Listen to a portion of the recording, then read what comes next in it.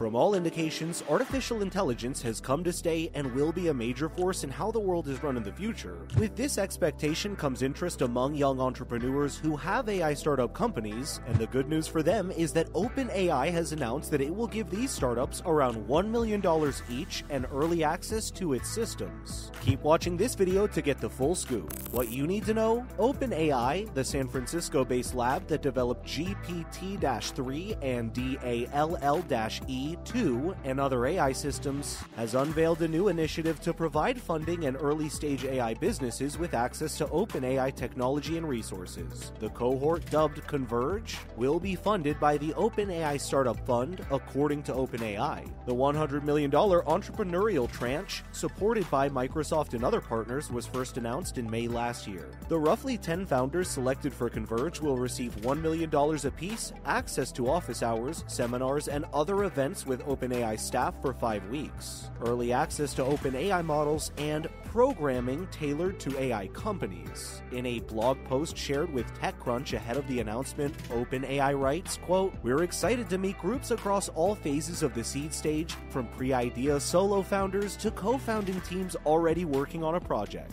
Prior experience working with AI systems is not necessary, and applicants from various backgrounds, disciplines, and degrees of experience are welcome to submit applications. The application deadline is November 25th. However, OpenAI states it will review applications for subsequent cohorts after that date. What are the terms for Converge? When OpenAI first introduced the OpenAI Startup Fund, it stated that people who received funding from the program would have access to Microsoft Azure resources. However, we'll need to hear more from OpenAI to get the full specifics of Converge, including the equity agreement. Surprisingly, there aren't many incubator programs specifically targeted at AI startups outside of Converge. A small accelerator run by the Allen Institute for AI was introduced in 2017 and offered up to a $500,000 pre-seed investment and up to $450,000 in cloud computing credits. The AI Fund, a $175 million tranche to launch new AI-centered businesses and companies, is led by Andrew Ng, the founder of Google Brain.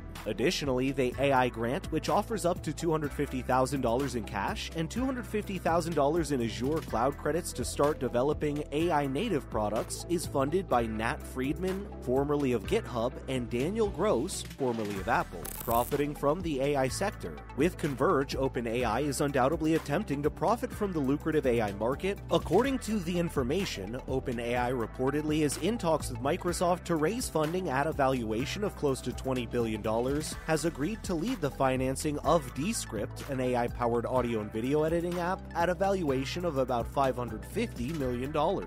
While Stability AI, the company promoting the development of generative AI systems, including Stable Diffusion, recently raised $101 million, AI startup Cohere is reportedly negotiating a $200 million round led by Google. Given the enormous costs, such as personnel and computing, the size of the largest AI startup financing rounds doesn't always correlate with revenue. Stability AI estimates that training Stable Diffusion alone costs about $600,000. However, the fact that investors are still ready to write big checks to these businesses, as evidenced by Inflection AI's $225 million funding round, Anthropic's $580 million in fresh funding, and so on, demonstrates that they are confident in a future return on investments. Why generative AI is suddenly on everyone's lips? It's an open field. Suppose you've been closely following the development of OpenAI, the business led by Sam Altman, whose neural networks can now write original text and produce original images with astounding ease and speed.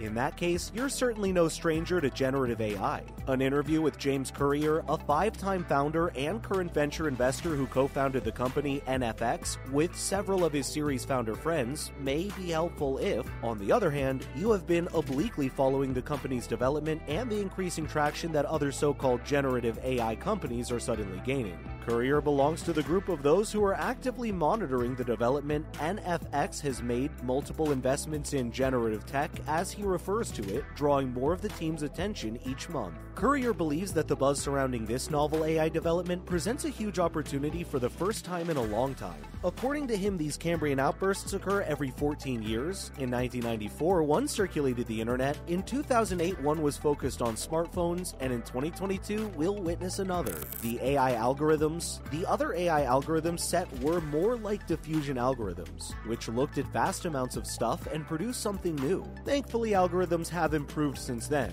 but more crucially, because we now have more processing capacity, the content corpora we've been looking at have grown. What's occurred is that these algorithms are riding Moore's law and have suddenly been able to produce results that resemble these produced by humans, thanks to improvements in storage, bandwidth, and computing speed. As a result, the text it will write and the drawing it will create will initially appear very similar to what a human would produce. It's not a novel concept, but it has crossed that threshold, and because of this, everyone who has witnessed its abilities has been impressed thus far. So, was it computing power that changed the game? AI experts think that computer power didn't change abruptly, instead it changed gradually until we could make sense of it because of how well it was produced. The answer to the question is no, since the algorithms have been similar, but even though these diffusion algorithms have improved a little since, the real issue is processing speed. Does AI Dungeon require a smaller team than other game makers? Undoubtedly, having a smaller team is one of the significant benefits that AI Dungeon has over its competitors. They don't need to spend that much money to store all that data, and they can create tens of games experiences that all use it with a tiny team of workers. Though you'll get fundamentally different game experiences from incorporating AI into games as opposed to adding AI to existing games, the aim remains to add generative AI to previous games so your non-player characters may say something more fascinating than they do now.